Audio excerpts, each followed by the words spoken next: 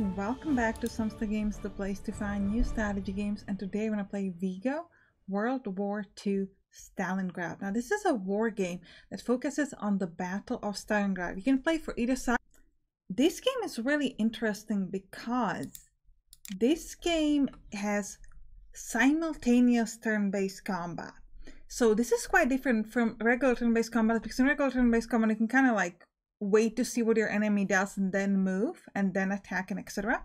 It's not quite real time, because in real time you can change your mind. Essentially you can see how the enemy moves and you can choose to like stop or withdraw, but with simultaneous turn-based combat you have to sort of prep and then it just kind of happens, and at the same time your enemy preps and whatever they do just happens together. So it's a little bit different, because you can't quite like change your mind halfway through. You have to wait for your next one. So it's quite interesting and quite unusual.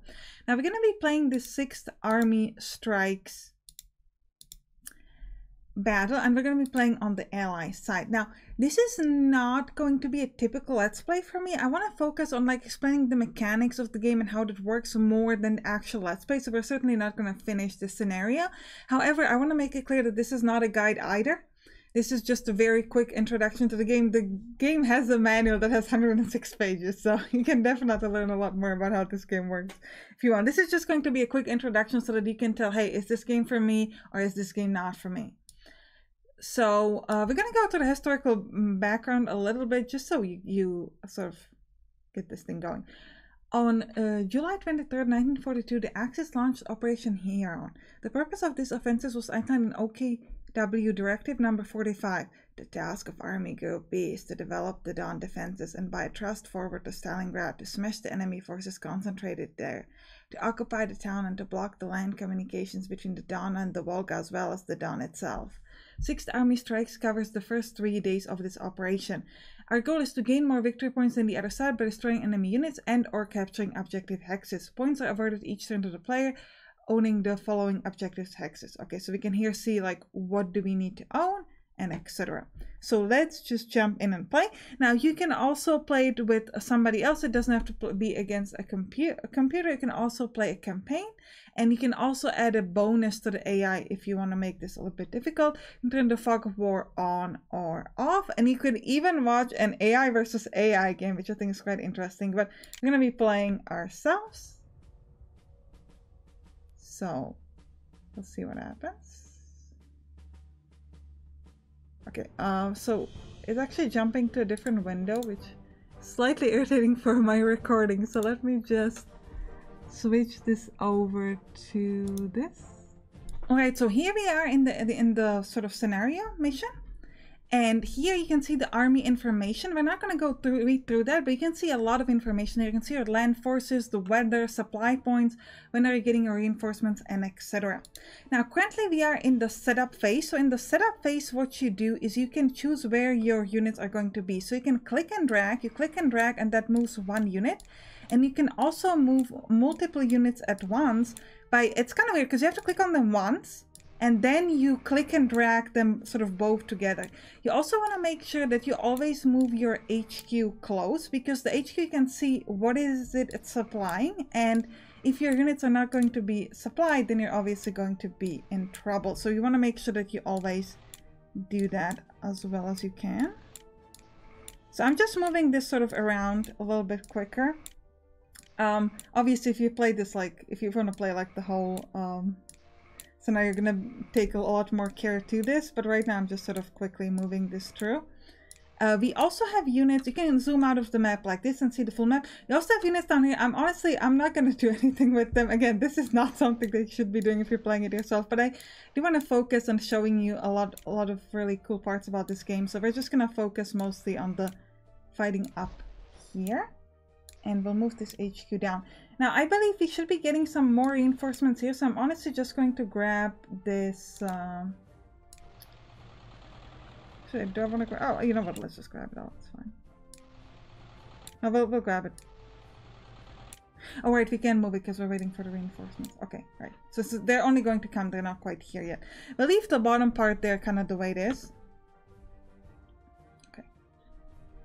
Now, Next thing I want to show you is you can click on any of these units to gain more information. So for example, you can click on this, and if you right click, you can gain additional information. So here you can see what is this all telling you. So first of all, let's talk about these circles. So these circles are telling you the health, the strength, and the supply of each of these of this particular thing. So for example, the first thing is readiness. So this is how fresh a unit is. Readiness is reduced by unit actions, and low readiness will reduce your effective attack and defense values. Then you've got strength, which is how much damage you can do, or like the measure of number of men, things, guns in a unit. And you can lose strength from casualties and from being encircled, which will first reduce your readiness and then your strength. And then this is your supply. Obviously, if you're not well supplied, then again you will lose strength and other things. So this and the circles will change color to like yellow and etc., so that you can sort of quickly see the effect. For example, we have this unit, this sort of bridge unit down here. Let me just, yeah, this heavy anti-tank battalion. No, sorry, that's not the right one. The engineers battalion, and you can see that they're not that well supplied. So you can click over here and you can see which HQ takes support of that. Then you can move the HQ forward to make sure that you're handling this properly. But let me go back to the information. Then here you can see the anti-aircraft value, the stacking size. So this is just telling you like the size of the unit, and you could combine them into like stronger units, but you can't exceed the hex limit. The stacking size also affect your zone of control. Essentially, it can like make it more difficult for the enemies to move to a zone of control. It doesn't stop them fully. Sometimes in Wargame, zone of control just means like you can't bypass the enemy at all. Here it's more like it makes them cost more movement to get through this particular part. And then here you can see just your regular attack, your regular defense, and then how many remaining moves you have. And then some units also have a shock value. So you can see that over here. So this symbol, the moment I hover on it, it's going to change the information, so it can be quite difficult. But this sort of like lightning symbol right below my mouse, this is giving you the shock value. And the shocks is really important because it shifts the off of an attack by the shock value. So this can be really huge because it can really just make it a lot easier for you to win the game. Sorry, not the game, the combat itself. Okay? Because it kind of like shifts the odds of that. And then here you can obviously sort of hover over other information. So like the unit is currently dug in. And then like intel strength, so you can get information about surrounding units, intel range, and etc. This is important because in this game, even if you see an enemy unit, you don't necessarily automatically know their stats. So again, in a lot of war games, the moment you see enemy unit, let me actually just click so we can jump to the next one while I'm talking. Oh, actually, no, we can't do that. Okay, so we'll do it in a moment. But in typical war games, we the moment you sort of see an enemy unit, they come out of fog of war, you can typically see all of their stats. This is not the case in this game. You can, for right now, we don't see any enemy units. We can get to a position where we'll be able to see an enemy unit, but we still don't know their stats. So that's why the intel is important. Now, speaking of intel and learning about enemies, we do have some air force that we can use to gain recon.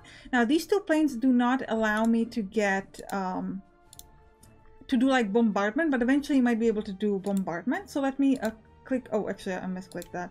Let me click one here and one there so that we can see information, and we can also gain intel.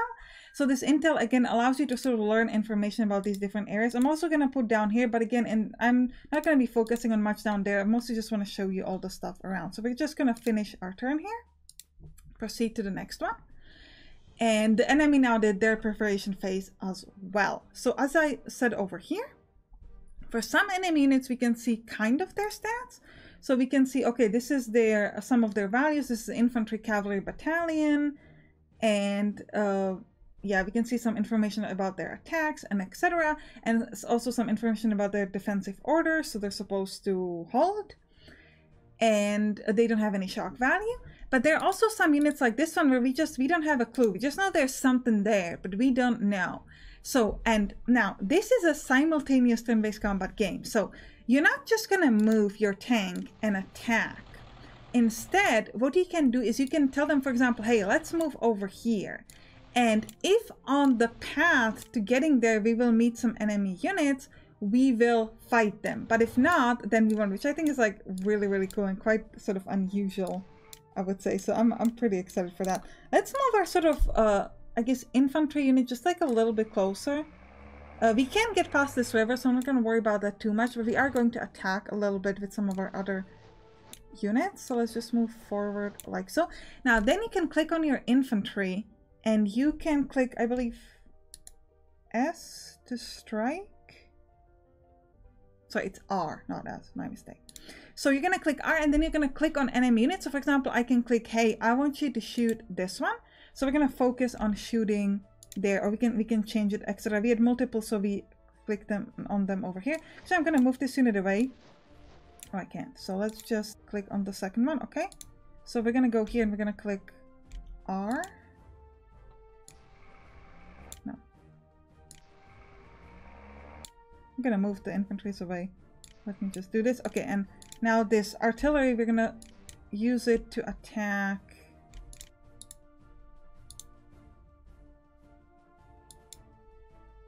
I'm not in range of anybody. I think maybe I can attack because I moved. Yeah, my apologies. Okay, let's move over here then. And we'll set this up to shoot at these guys. So I find the easiest way to sort of manipulate is if you just sort of, as I'm hovering, moving my mouse up and down, I'm changing between the different units. So the first one is anti-tank. And then I'm just sort of right-clicking to choose it, and I'm clicking R on the keyboard, or you can click on the menu, and then you can just kind of click on the enemies. It's sort of like the easiest way to navigate through this. This is anti-tank. This is not going to help us out. Do we have any more artillery? No, I don't think so. Let me just look. This is not artillery. Oh yeah, we have artillery here. So again, right-click, click R, and we want to shoot. Oh, maybe we don't have a range over here. Yeah, you can see it. So we're actually just going to shoot up here as well, just to make sure we're hitting some people up. I'm actually going to move with this particular artillery closer. And we're going to have to check whether we can still shoot. We can. So once you move, you can shoot. So we're going to be a little bit more careful about that. We probably should have taken a little bit more care when prepping this, but that's okay. We're going to click R on, let's say, this one over here. And maybe this one. And I think we're done with all of our artilleries. We can move some of our units a little bit further. This is a motorized regiment. Sure, let's move it closer. And I'm also going to move some of my anti-tanks in case they try to do some of the similar things to what we did, where they essentially kind of try to push behind the enemy lines, which is our lines in this case, with their tanks. You might want to be a little bit more ready with our... So I'm going to move the HQs like a little bit closer. So we should double click this and then just carry the whole thing. Like that. Now, also, you can right click on any hex to see sort of information about the hex itself, but it gives any kind of a bonuses and etc. So this is something really important. So let's actually click play, because now we're going to get to the battle phase, which I think is the most exciting part. Okay, not yet, because we've got our stuff. So can we shoot? No, I think it's just intel. So we're just going to click on intel, I guess, over here, and then you can click on intel over there. And we've got some intel that we can add. Yeah, I think we're fine. We'll just go. We'll leave it. Doesn't matter. All right. So this is going to be the battle phase. It's just really fun. It's quite unusual. So the battle phase works in stages. The first thing that's going to happen is that they're going to start. So first of all, you can see here, so we can sort of move through every action slowly. And first, the artilleries will start shooting. So we're going to hit play. And you're going to see that our artilleries are going to sort of slowly attack wherever we have ordered them to.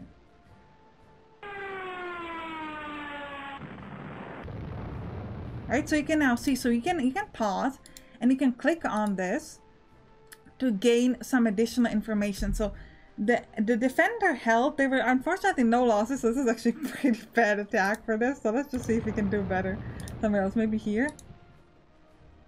Yeah, not really. We're not really doing much damage here apparently, so didn't do so hot. So let's just try to, okay, how about here? Yes! No! Oh, come on. But you can see the strength, the defensive bonus here, and additional information. You can see who attacked, and you can see the stats of the defending units. And if you did any losses, you're going to be able to see like how many men you have lost. I think you should have been focusing more on like a single... Ooh, so you can actually see here that there's like a bunch of stacked units here. So what is really cool is once you attack, you can actually get that additional information. Yeah, we're not doing particularly hot on our attacks, but that's okay. And you can now see that we're sort of moving forward with our units, and we're going to go into combat very soon as we sort of catch up with them and attack them properly. Can we see a battle somewhere?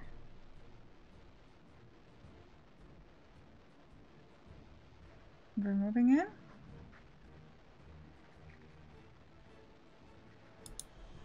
Right. Yeah, this is just the attack. Okay, so let's just keep okay, here. So here we can see the fight. So we can see the basic odds. So the total attack value, the total defense value, how many attackers we have, how many defenders. And again, you can see the result, like how many vehicles were lost. The enemy withdrew, so they sort of failed, and how many vehicles were lost, and sort of like the general result and the shifts over here, and etc. So all of the things you need to know about the attack. You can also zoom out if you want to see sort of like all of the attacks at once, and you could also sort of do it like step by step if you wanted to, or you can just let this go this way. It doesn't really, it's kind of up to you. So I'm gonna let this continue. And we're moving through. And again, because the attacks are simultaneous, those are the turns, you don't always know like where the attack is going to go and like who is going to fight where. So we're going to just click yes, and we're going to see. So we can see that we killed some of the enemy units, we moved through, and then so for example here they sort of held and we didn't really move through there. But because we fought, we now get that information about their units where we're sort of surrounding them immediately. And now we sort of continue with the same thing. So we can set up the new attacks. So we can say, hey, I want you to shoot over here.